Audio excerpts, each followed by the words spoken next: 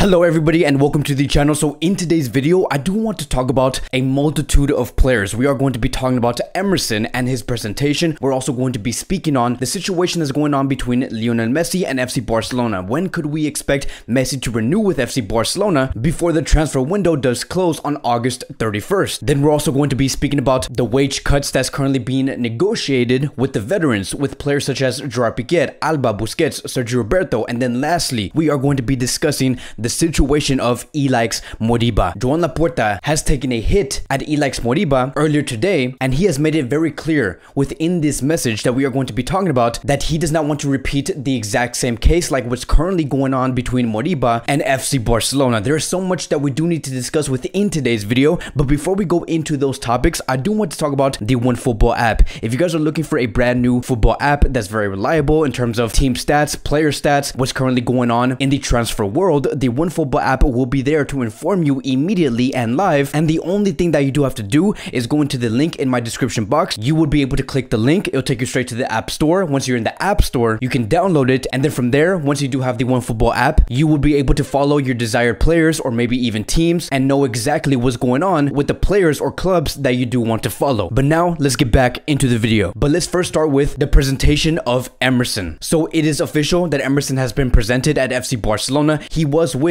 Joan Laporta. We have seen him with the Barcelona shirt. It is great to see that he has finally been announced because we have been waiting about 1.5 months for this to actually happen, and Emerson does look ready. Emerson has said time and time again in the past few months that he is ready to join, that he wants to join FC Barcelona. So this is a player that wants to be here. And so it says here that Emerson has undergone the medicals this morning and has participated in the first team training session, while his presentation was scheduled to be placed right after. And so everything did go as planned. We saw Emerson train with the likes of Aguero, Coutinho at Barcelona's training ground, and the rest of the squad was in Germany. So it was a total of 3 players that were on the training ground today. You could see Aguero and Emerson and Coutinho working hard. They want to be ready. I do not expect Emerson to play against Salzburg, which will be on Wednesday. I do expect Emerson to actually play against Juventus, which will happen on Sunday. And that is only because it does take time for a player to get into the rhythm, to understand what his role is going to be as a right back. There still needs to be more time between Koeman and Emerson and to communicate what they do want from each other. But in the end, when we do see Emerson face against Juventus on Sunday, that is going to be a time where Koeman can test Emerson to understand what type of player he is, to understand, can this player be reliable enough to start within my starting 11 throughout La Liga? Because let me tell you guys, in this upcoming season, there are going to be many times where we are going to be seeing Dest and Emerson continue to switch. It's ultimately going to be depending on the game, because Dest and Emerson are two different right backs, and that is what Ronald Koeman wants to understand. What could Emerson bring that Dest cannot, and what could Dest bring that Emerson could not bring? And we have studied these two players before. We know that Emerson defensively is a much more reliable right back, and by a huge margin. The only question that does remain is,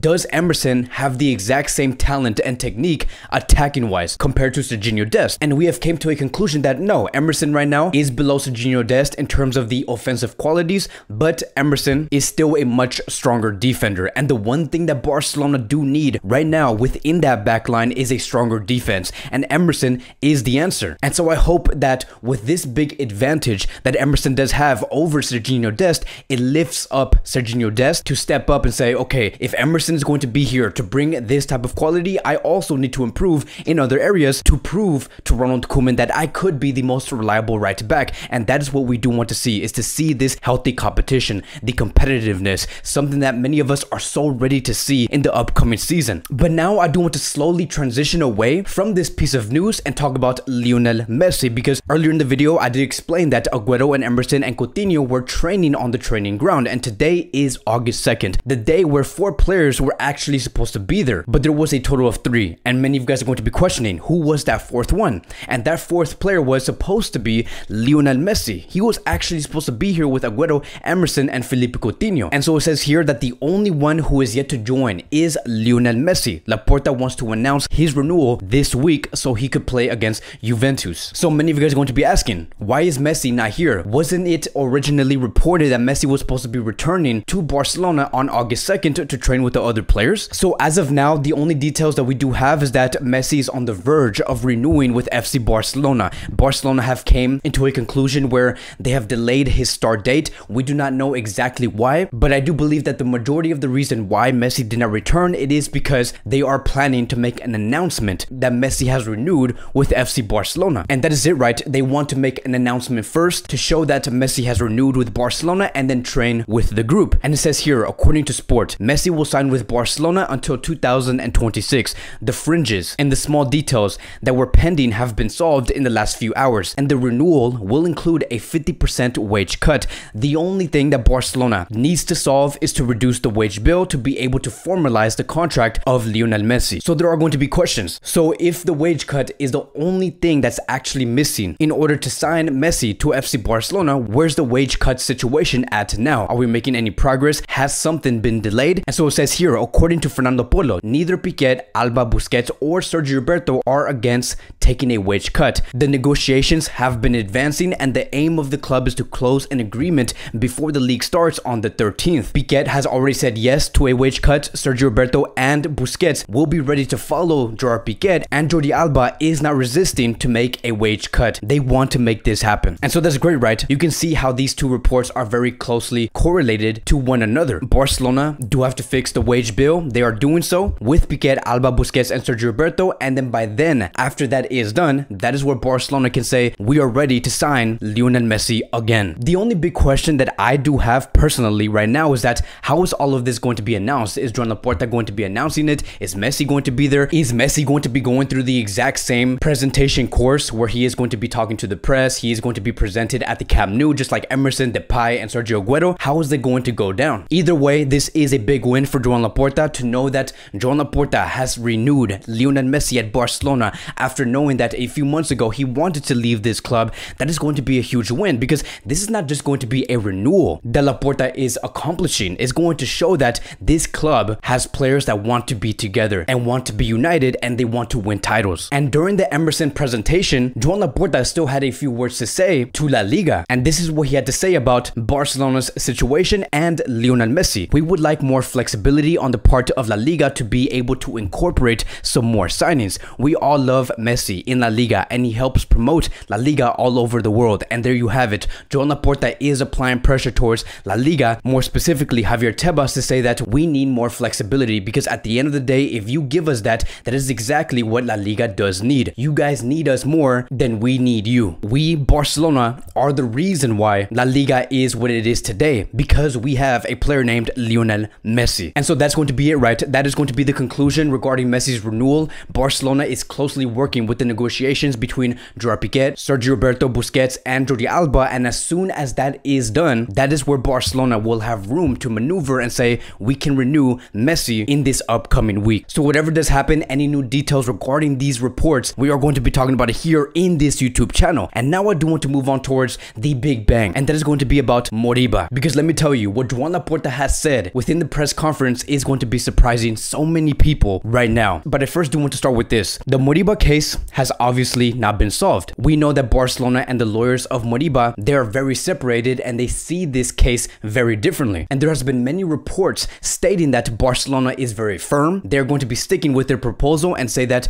we do not want to further the wages, nor the compensation, nor any commission for a renewal regarding Moriba. And that is what makes me very nervous, right? Because there has also been reports that Moriba is actually asking for a higher wage than Ansu Fati. And Ansu Fati has a track record. If you were to compare the track record of Ansu Fati with the first team and Moriba with the first team, it's not even comparable. Ansu Fati has already done so much, and the fact that Moriba is asking for more money and a higher wage or a higher compensation or a higher commission, that makes no sense. And it says here, according to Ferran Martinez, Barcelona has set the date, which is August 8th, to be the deadline for Moriba's renewal. They still haven't received a response from their agents regarding the latest offer, and the club will take matters into their own hands if things do not get resolved by Sunday next week, which basically means that if Barcelona cannot find no solution and the agents do not communicate with FC Barcelona, then they are going to be looking to sell. Because the one thing that Barcelona do not want to do is to let go of Moriba for free. And it does does seem like the agents are planning on doing so by not responding. That is what Barcelona do assume. And so there is only 30 days more within this transfer window, and that is the only reason why Barcelona is acting in this way, is because the time is very limited. And the fact that all of this is happening, right, this is going to be coming with a cost, because now many people are saying Moriba's not good enough, it does not even matter, he's not needed in FC Barcelona, and that is not even true. Because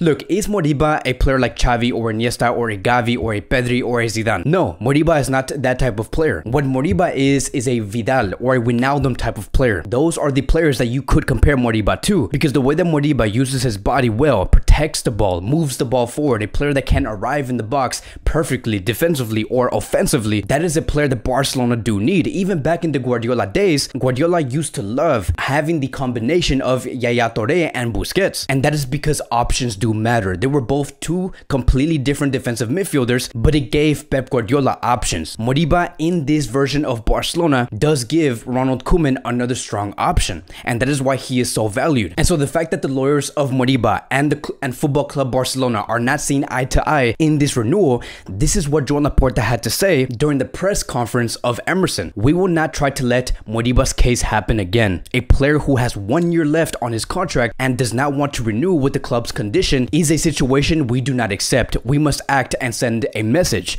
And there you have it. That is the Big Bang. The fact that Joan Laporta has finally spoken about this situation, it is confirming that Moriba and the lawyers are not complying with Barcelona's situation. They do not really care about what they are going through. And what Joan Laporta is trying to say is that we are standing firm because we want to send a message that no player is above another player, that everyone should be taking a wage cut during these tough times, and that we are no longer a club where players can ask for whatever commission, for whatever salary every other year. And that is exactly what many of us do want to see, is a Barcelona that is very controlled, a Barcelona that is checked in order to not repeat the exact same mistakes like what ex-president Bartomeu was doing 3 years ago, giving 120 million for Coutinho, 110 million for Antoine Griezmann, accepting a 20 million clause appearance for Felipe Coutinho, 20 million euros for the agent, 30 million euros for Griezmann's agent, just splashing money everywhere and letting the players and the lawyers and the agents ask for whatever money to Barcelona. Joan Laporta does not want to be in that situation, nor does he want Barcelona to be run in that way.